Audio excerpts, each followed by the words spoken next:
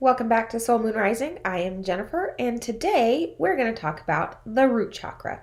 Yes, I know if you watched the previous video, we're going all totally wonky from everybody else. Most people go top to bottom, bottom to top. We're going all over the place just to keep you on your toes. So today, root chakra. If you have not already watched the chakra intro video that I did, I will post a link right up here that you can watch either before or after. It doesn't matter. So let's get to it. Now, where is the root chakra located? Okay, we did go over this in our intro video, but just for a refresher, or if you haven't watched it yet, the root chakra is located debatingly between the bottom of the spine and the bottom of your feet. One of the two places or anywhere in between. So just depends on who you talk to on where they say it's located at. You can take care of your root chakra anywhere in that area with the same great effect. So what does the root chakra control? Okay, so emotionally, it controls things like your sense of security. It controls your sexuality. It controls reproductive system. And pretty much everything from your hips down is what the root chakra controls, both physically, emotionally, and spiritually. Okay, so now what does an underactive root chakra look like? Underactive will be things like feelings of insecurity. You may have reproductive issues.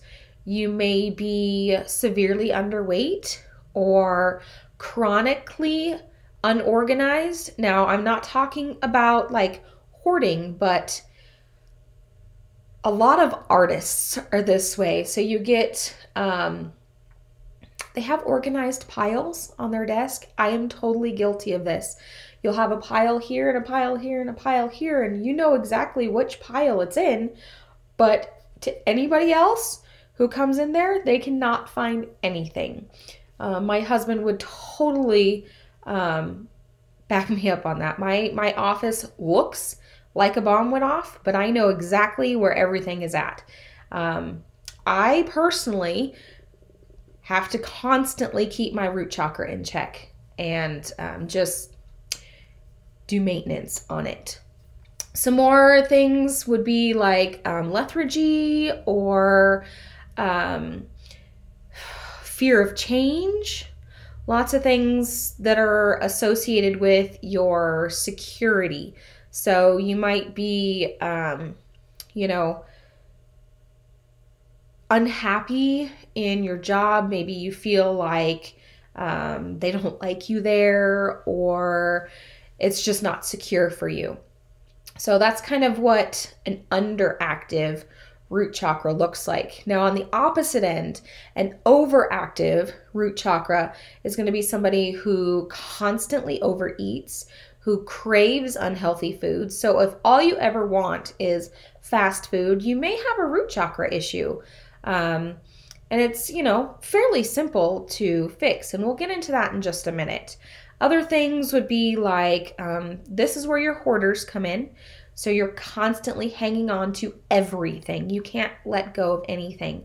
They're very, not necessarily materialistic, but they very much hang on to everything material because for them, it's a sign of security that they have this stuff for them to use in case anything happens. Another thing would be your sense of safety isn't there. Maybe dominant behavior. So these could be overly aggressive people. If you are overly sexual, it could be a root chakra issue. Now, the happy medium, the balance of the root chakra. So these are people that are going to have a healthy appetite, a healthy amount of energy. Now, I'm not saying that you have to be one of those perky morning people, because I can tell you for a fact, I am not a perky morning person. I do drink my morning cup of green tea. I'm not a coffee person. I know I'll probably get a lot of flack for that, but I don't like coffee. I love the smell of it, but I don't like the flavor. But I do have my morning cup of green tea. I don't need caffeine to get going, but it's nice to help wake up with a nice warm cup of tea. Other things that may show a balanced root chakra is you have that sense of security. You know you're going to be okay if something was to happen. You're satisfied with basically life in general, your career, how everything's going. You just feel safe. Okay, so that's a balanced root chakra. Now, let's talk about the physical ailments you may get.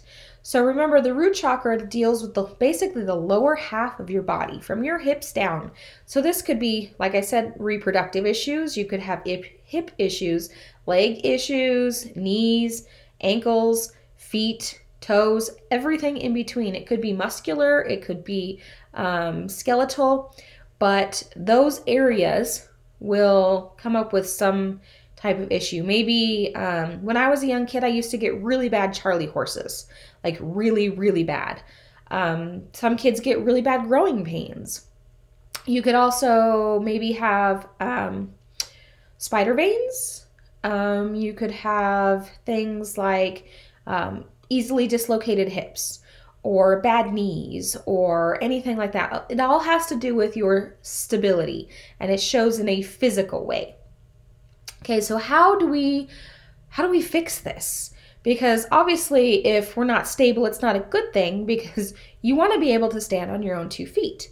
Well, just like the crown chakra, Reiki is a great option, as well as chakra clearings. So you can visit anybody that does Reiki or chakra clearings. Massage is also a really great modality to help with anything muscular. Another great thing, you'll hear me talk about a lot about essential oils. My personal favorite for the root chakra is this one here. I use doTERRA oils, but you can use whatever oils that you are familiar with, that you're comfortable with.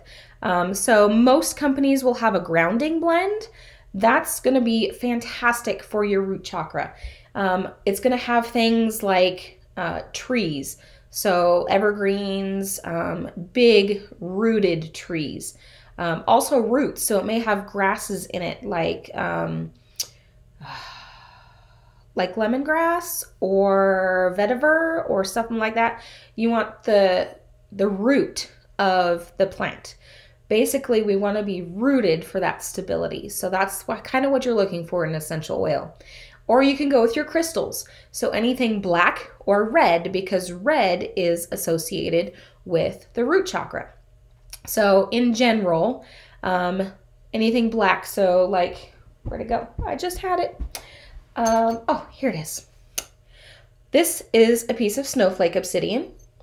Beautiful piece. They're usually fairly inexpensive, especially if you go to rock shows. I got this one for like $1. And it's not a thick piece. It's about 1/4 of an inch thick. But this is a great root chakra or red. This is a raw garnet. Now you can wear gem grade garnet jewelry, and that would be awesome. Like I said, red or black. Those are going to be associated with the root chakra to help keep you in balance. You also have things like yoga. There's different poses in yoga that you can do. My personal favorite, the easiest and the fastest way to get grounded is to do what's called grounding or earthing. So you take your shoes and socks off and you go walk out in the dirt, in the grass, on the sand by the ocean, wherever. You just need to come in contact with the earth itself.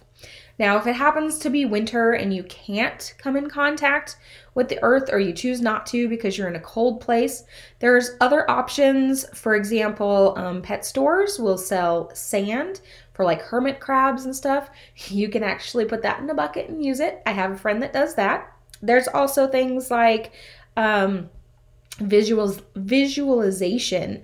So you can actually imagine that, say you're a tree and your roots are going down into the ground.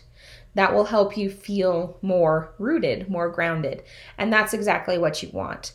You want to keep that stable because the root chakra is actually, well, if you think about it, if you're having issues with your reproductive system, a lot of times you may be having issues with your significant other. So your intimate relations may be affected by your root chakra. So it's best to keep your root chakra in check so that we can make sure to have healthy, happy, intimate relations. So our next video is going to be about the brow or third eye.